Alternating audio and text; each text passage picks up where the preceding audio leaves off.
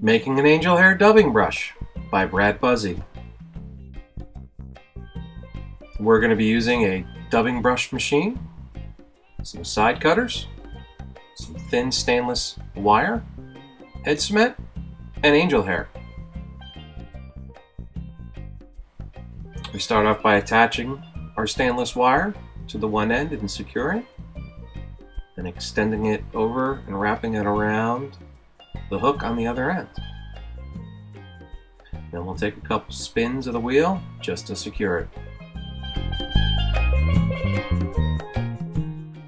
Flip up the table and secure it.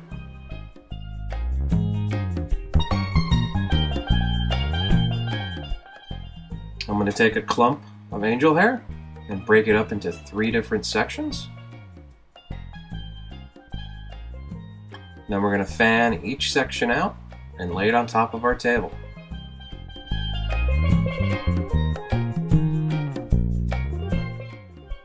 You can use all different types of materials and even mix and match the colors and the types of materials.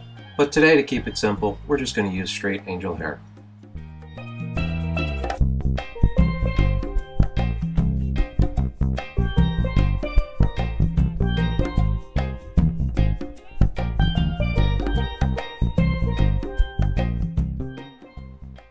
Once we've got all the materials laid out, we're going to take the other end of our wire, apply a little bit of head cement to it, and secure it off.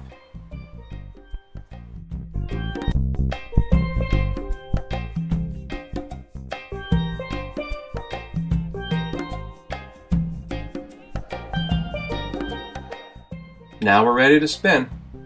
When I start, I like to just hold down the front part of our brush to get a little bit of tension on the wire, and then once I have enough, I'll drop down the table and finish spinning.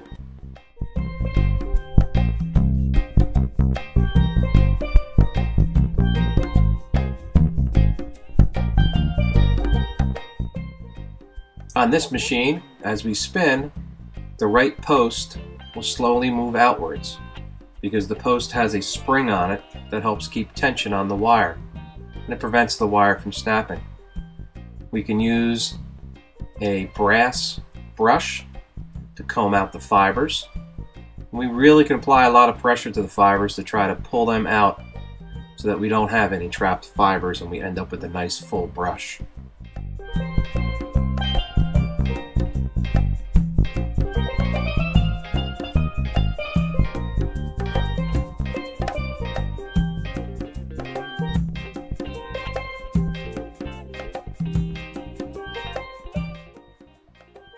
Depending on the material you use, you may have to brush out the brush a few times.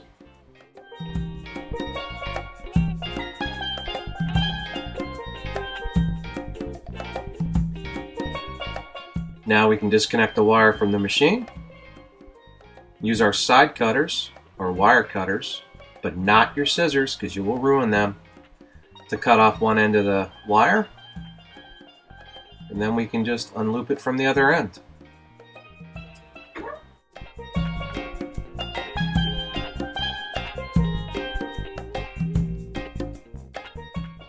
Well, that's the finished brush. As you can see, they're pretty easy to make.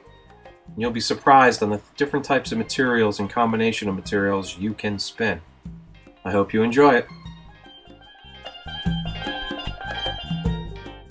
For more information, you can contact me at BuzFly.com or visit the Atlantic Saltwater Fly Rodders at aswf.info.